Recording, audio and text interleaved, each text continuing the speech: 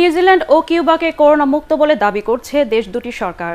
17 দিন নিউজিল্যান্ডে এবং 7 দিন ধরে কিউবায় কোনো করোনা আক্রান্ত শনাক্ত হয়নি। তবে অন্য দেশগুলোর সাথে এখনও সীমান্ত বন্ধ রাখবে নিউজিল্যান্ড। ডেনমার্ক লকডাউন শিথিল করে সর্বোচ্চ 50 জনের জড়ো হওয়ার অনুমতি দিয়েছে। ইউরোপের কয়েকটি দেশ থেকে ডেনমার্কে যেতে পারবে পর্যটকরা। এদিকে কাল থেকে বাস, ট্রেন বা বিমানে কেউ যুক্তরাজ্যে পৌঁছালে তাকে 14 দিনের বাধ্যতামূলক কোয়ারেন্টিনে যেতে হবে। কেউ এই নিয়ম না মানলে জরিমানা হবে 1000 পাউন্ড। রাশিয়া নতুন করে আক্রান্তের সংখ্যা বেড়েছে। ইতালিতে মৃতের সংখ্যা কমছে। সৌদি আরবে আক্রান্তের সংখ্যা 1 লাখ ছাড়িয়ে গেছে। ভারত নিয়ন্ত্রিত কাশ্মীরে একদিনে 600 নতুন করোনা আক্রান্ত শনাক্ত হয়েছে।